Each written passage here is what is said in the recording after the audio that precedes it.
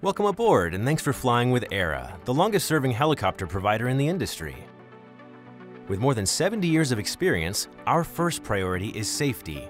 We appreciate your attention while we review and demonstrate the safety features of the S92.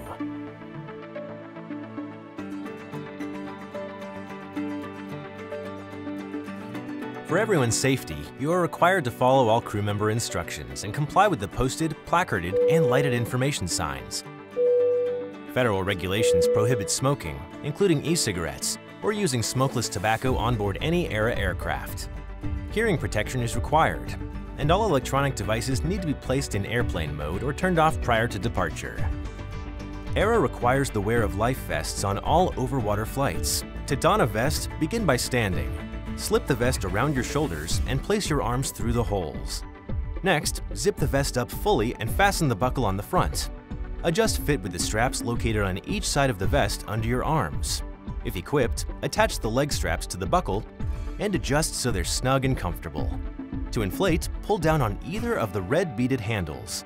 Vests may also be inflated by blowing into the tubes located at shoulder level. Life vests vary in color and design. Please check with a crew member if you have any questions. Warning: do not inflate your vest while inside of the aircraft. When boarding, a crew member, ground handler, or helicopter landing officer will assist you. Watch for a crew member's hand signals and follow their instructions before entering or exiting the rotor system. Approach the aircraft from the side, remaining in clear view of the pilots, and always keep a safe distance away from the tail rotor. Also, be aware of the main and tail rotor clearances while walking up helideck stairs or when approaching and departing the aircraft on the uphill side of sloping terrain. You will board the aircraft through one of the main cabin doors, and your luggage will be placed in the rear cargo compartment. Items that are greater than 1 meter in length must be carried level with the ground to avoid contact with the main rotor blades. There are no assigned seats, but when boarding the aircraft, seats are filled from the front to the back.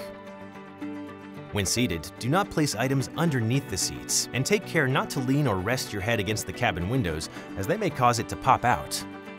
Before we taxi, your seatbelt must be securely fastened and remain on for the duration of the flight. To fasten, connect the belt to the center buckle and fit it low and tight across your waist with the release mechanism facing outward. Next, locate the self-adjusting shoulder straps, pull them over your chest, and insert the metal tabs into the buckle. To release, simply rotate the center of the buckle in either direction. Do not remove your seatbelt until advised it is safe to do so. In the unlikely event of an emergency landing, follow all crew member instructions. When told to brace, prepare yourself by pressing your upper torso firmly against the back of the seat, grasping the forward edge, and placing both feet flat on the floor. If you're in a forward-facing seat, tuck your chin against your chest, and if your seat faces to the rear, press your head firmly against the headrest.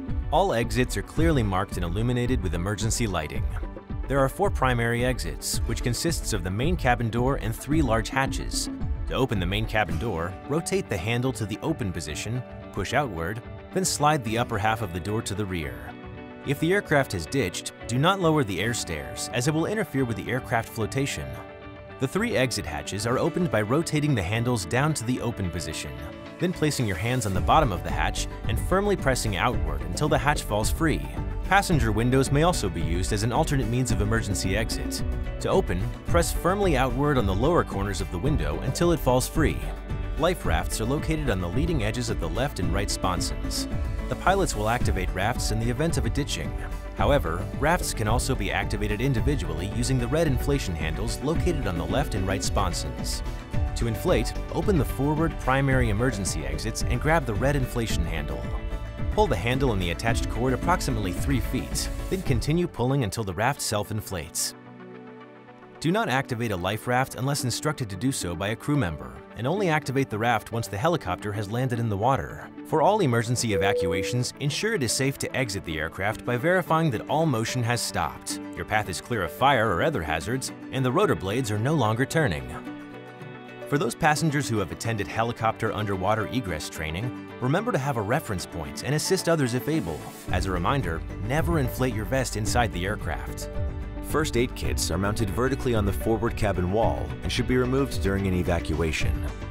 The cabin fire extinguisher is located on the forward cabin wall by the aft-facing passenger seat. There is also one located in the cockpit between the pilots. Do not activate a fire extinguisher unless instructed to do so by a crew member. To operate the extinguisher, remove it from its mount and remember the acronym PASS. Pull the pin, aim the nozzle low, then squeeze the handle to release the agent and sweep in a side-to-side motion at the base of the fire. Once you have arrived at your destination, keep your seatbelt fastened until told it is safe to exit. When exiting, follow crew member or helicopter landing officer instructions and remain in clear view of the pilot. A crew member or HLO will retrieve your baggage. Thank you for listening. We'll be boarding the aircraft shortly. Now is a good time to secure or stow any loose items. Once on board, review the passenger safety briefing cards located throughout the aircraft. If at any time you have a safety concern or question, please feel free to speak with a crew member. In today's market, there is no substitute for professionalism. Aira's pilots, maintenance technicians, and ground support personnel are all dedicated to being the best in the business and remain committed to safety first and service excellence. On behalf of the entire Aira team, thank you for your attention. Sit back, relax, and enjoy your flight.